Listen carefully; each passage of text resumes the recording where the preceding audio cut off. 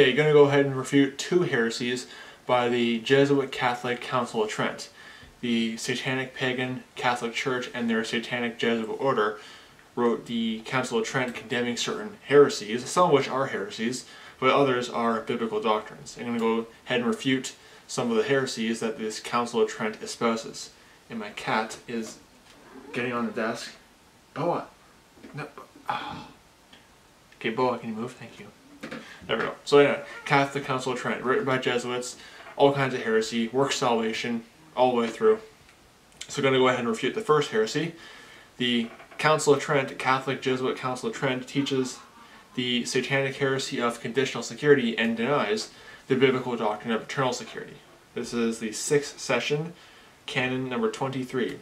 If anyone say that a man once justified can sin no more nor lose grace, and that therefore he that falls in sins was never truly justified, or on the other hand, that he is able to during his whole life to avoid all sins, even those that are venial, except by a special privilege from God, as the Church hold in regard of the Blessed Virgin, let him be anathema. So they're condemning, one of the things is a heresy. So they're condemning sinless perfection, which, amen, sinless perfection is a heresy. Nobody can be sinless. The Bible says in Ecclesiastes 7:20, there is not a just man upon the earth that doeth good and sinneth not. So obviously nobody can be sinless. So they're right to condemn it, but look how they also condemn they also condemn eternal security and teach conditional security. They say that basically they're condemning people who say you can't lose grace, but you can't. Grace is not earned by our works. You can see 2 Timothy chapter 1 verses 8 and 9. We don't earn grace by our works. But they're saying basically you have to earn grace by your works if you sin. If you have to basically stop sinning to earn grace. But what does the Scripture say about this? Well, the Bible teaches that when Jesus Christ saves us, we'll never perish, and we won't be lost. John chapter 5 and verse number 24. Verily, verily, I say unto you, he that heareth my word and believeth on him that sent me hath everlasting life, and shall not come into condemnation, but is passed from death unto life. John chapter 10 verses 28 and 29.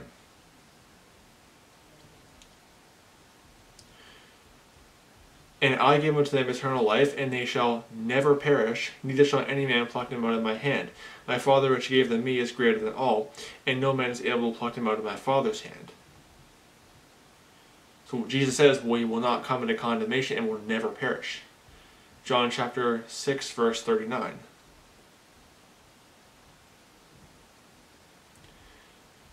And this is the Father's will which hath sent me, that all of which he hath given me I should lose nothing, but should raise it up again at the last day. So when we get saved by Jesus Christ, we will not be lost. This is also repeated in 1 Peter chapter 1 verses 3 to 5. We're kept by the power of God. That's what the passage says. 1 Peter chapter 1 verse 3 to 5. We're kept by the power of God. We won't be lost. It's that simple. The Bible also teaches in 2 Corinthians chapter 1 verse 21 to 22, Ephesians 1:13, and Ephesians 4:30 that we're sealed by God and sealed with the Holy Spirit of promise and sealed until the day of redemption. You can't lose your salvation. It's that simple. When Jesus Christ saves you, He saved you. Okay? You're not saving yourself by your holiness or your own works. That's works salvation. That's Catholicism, as we see in the Catholic Council of Trent. Your works have nothing to do with your salvation. It's not by your own works of righteousness. Titus chapter 3 verse 5 talks about that. But the Catholic Church, and some of the street preachers too, believe basically you're saved by your own holiness and your own works. It's heresy.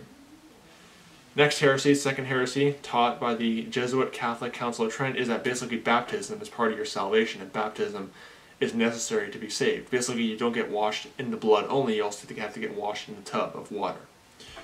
Satanic heresy. This is the 7th session, canon number 2, on baptism.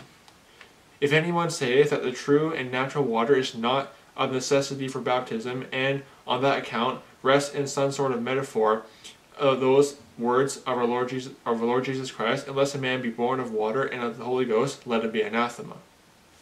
So what they're saying basically is that let him be anathema if you're saying that baptism is not part of your salvation, because you're born again of water and of the Holy Ghost. And again, dispensational context too. This was before the gospel was fully revealed. So it's non-dispensational heresy when you don't rightly divide the word of truth. But what does the Bible say about baptism and when baptism happens? The Bible is clear that baptism happens after somebody gets saved. There's an example where baptism happens after somebody gets saved, not before. But they're saying basically that basically baptism is, what is it, not just a metaphor, but it's actually basically literal, essentially.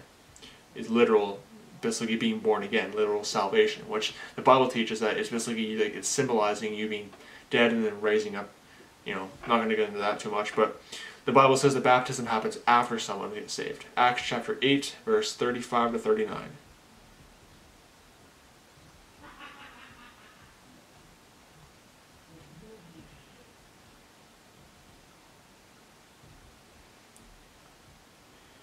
Then Philip opened his mouth and began at the same scripture and preached unto him Jesus. And as they went on their way, they came unto a certain water, and the eunuch said, See, here is the water. What doth hinder me to be baptized? And Philip said, If thou believest with all thine heart, thou mayest. And he answered and said, I believe that Jesus Christ is the Son of God. And he commanded the chariot to stand still, and they went down both into the water, both Philip and the eunuch, and he baptized him. And when they were come up out of the water, the Spirit of the Lord caught away Philip, and the eunuch saw him no more, and he went on his way rejoicing. So when did it happen? Before or after? He believed, and then he got baptized. You know, he didn't get baptized before his salvation. It's not part of your salvation. And to back this up, the Philippian jailer, when he asked, What must I do to be saved? Baptism was not mentioned. He was never told, Get baptized. Let's see what he was told. Acts chapter 16, verses 29 to 31.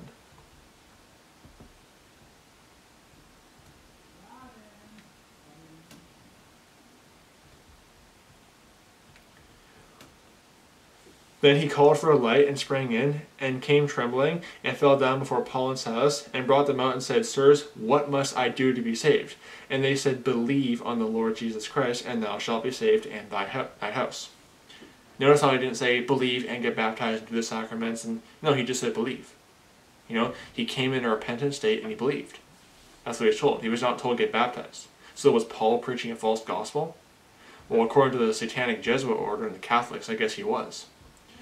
So those are just two heresies taught by the heretical Jesuit Catholic Council of Trent. The Roman Catholic Church is not Bible-believing Christianity. It is a pagan cult.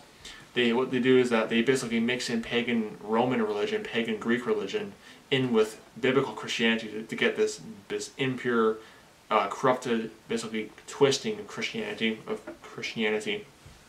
After they get the Roman Catholic Church, that's why a lot of what they do is more similar to Greek and Roman paganism than it is to Bible-believing Christianity.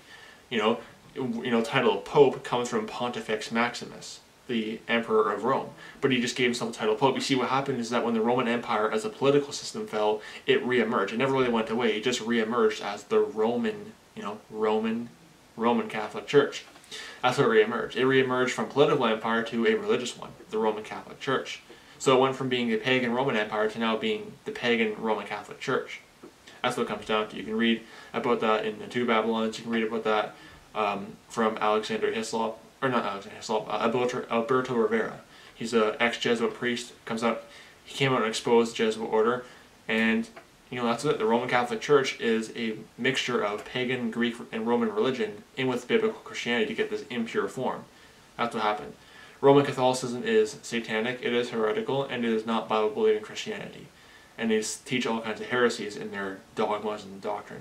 So don't be deceived. May the grace of our Lord Jesus Christ be with all the brethren. Goodbye.